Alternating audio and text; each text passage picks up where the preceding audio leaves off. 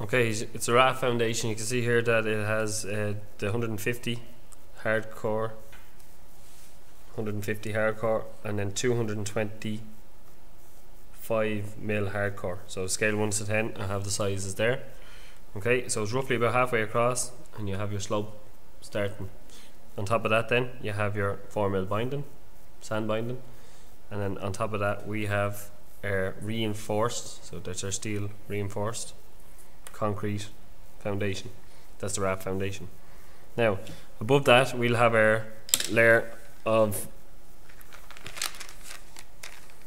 DPC, okay, which is in red, and that will go all the way across the top, always the top, no matter what foundation you're doing, on top of the concrete base foundation, reinforced.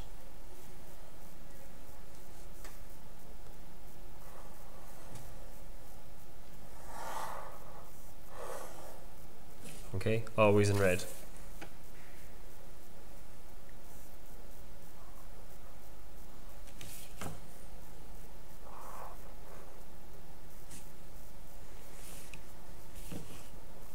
So that's our radon barrier.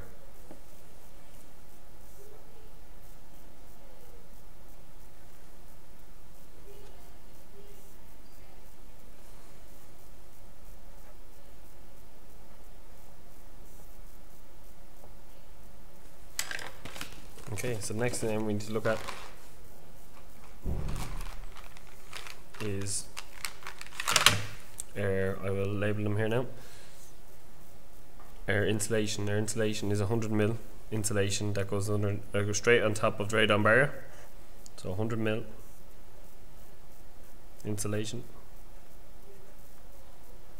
Okay, and then on top of that we have our 65 mil screed. So 65 mil screed. So it's a concrete screed.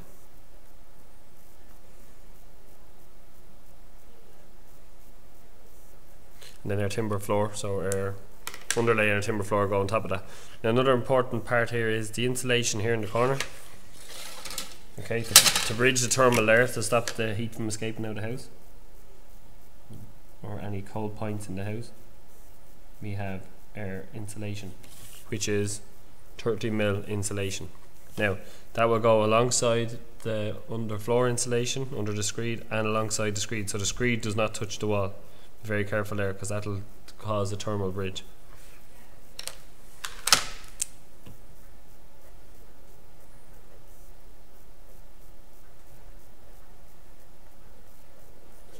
Okay, and note here then we also have our block. Okay, so our block, we went through the dimensions today, it's 100 mil 225 by 240.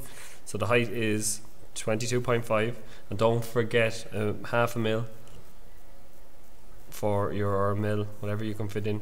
Keep them consistent going across for your bed of cement that holds that binds them together. Okay, so our internal leaf then is 100 mil internal leaf.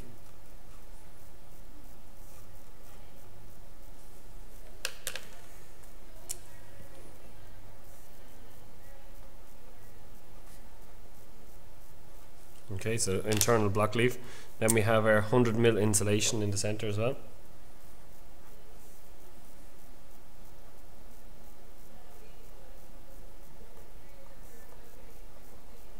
$100 mil insulation. Then we have our 50 mil gap, okay, our ventilation gap in here.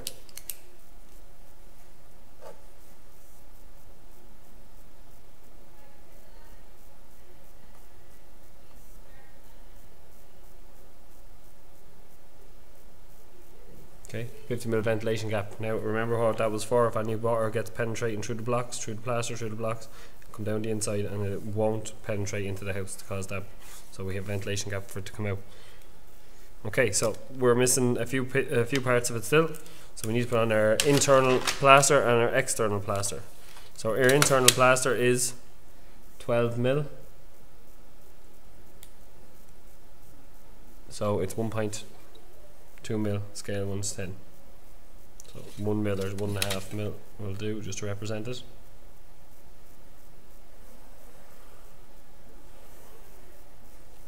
And then our external plaster is or external render is 1.8 mil.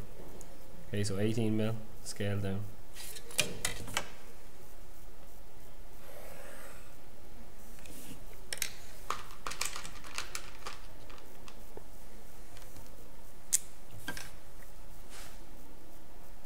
So internal plaster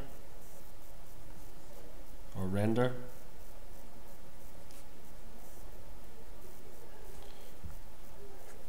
is 12 mil, and our external render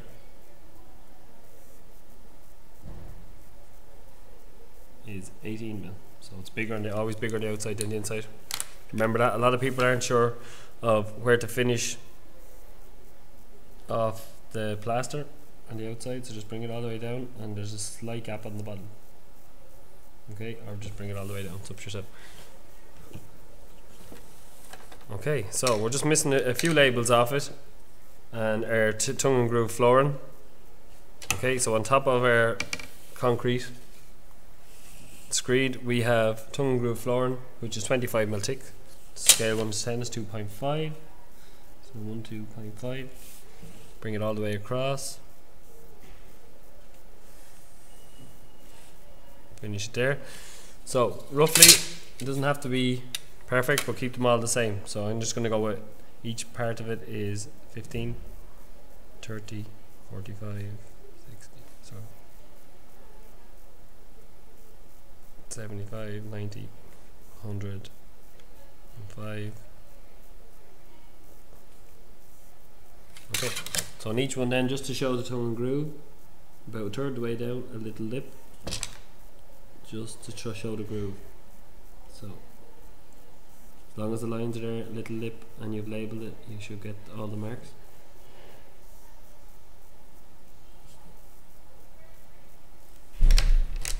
Okay, so we have 25 mil T&G tongue and groove flooring.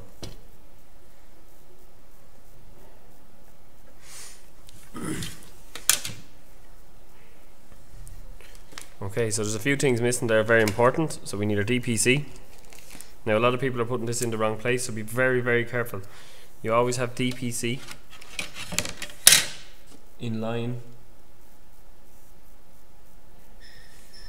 Okay, in line with the top of the foundation, or just slightly higher. Okay, so we go underneath this block here, we have DPC, and underneath that block there we have DPC. Okay, so damp proof course, it stops any moisture rising up, and that's always in blue. Okay, so mark that in blue. DPC.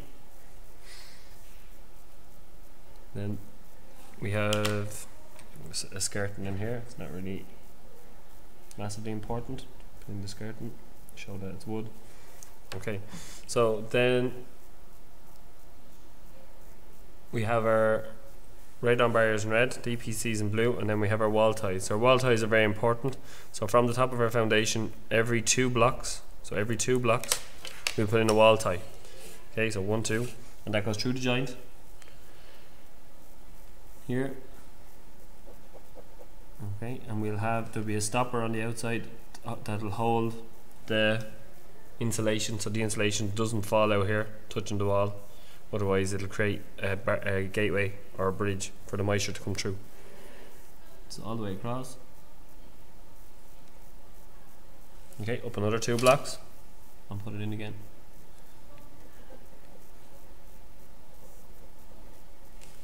Try and make them consistent so they look similar to each other. And then it'll be up another 2 blocks, 1, 2, and another one there. So depending how far you've drawn up, draw them all in.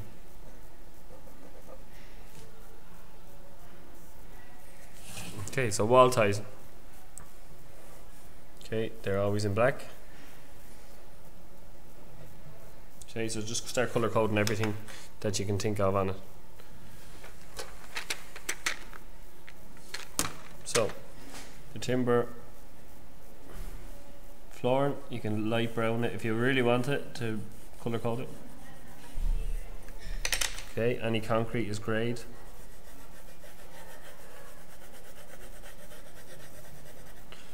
Okay, don't forget your reinforced concrete raft.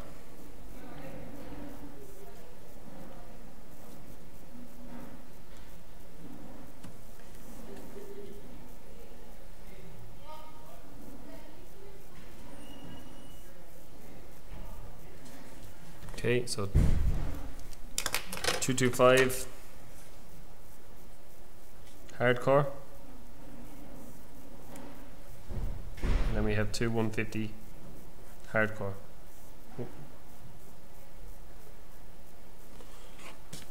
Okay, so don't forget that.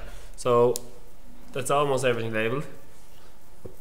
Okay, the sand binding, we missed the sand binding, so make sure that's labelled as well. So on this one it's 4mm or 40mm, sorry, sand binding.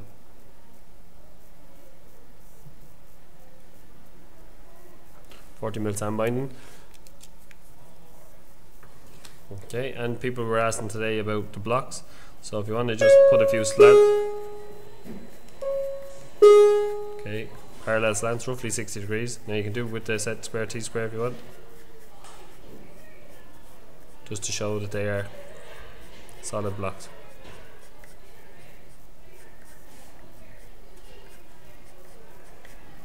Okay, so we're more or less done there now. The only thing we're missing is the subside level over here. Okay, so we can come up roughly, go up 70mm, roughly, bring it across, bring it down. Sorry. Okay, so that's just crisscross around the edging just to show that it is subsoil. Okay, so the muck and the clay.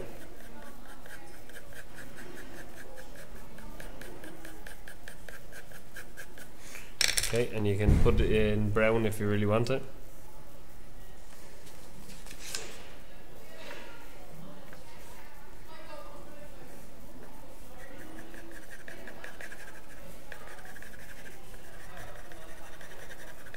Okay, so that's our raft foundation. Okay, so I'll put it up there, I'll center it and let it play for a few minutes. So you can pause it if you're stuck on it, pause it and have a look and to make sure you have no elements missing.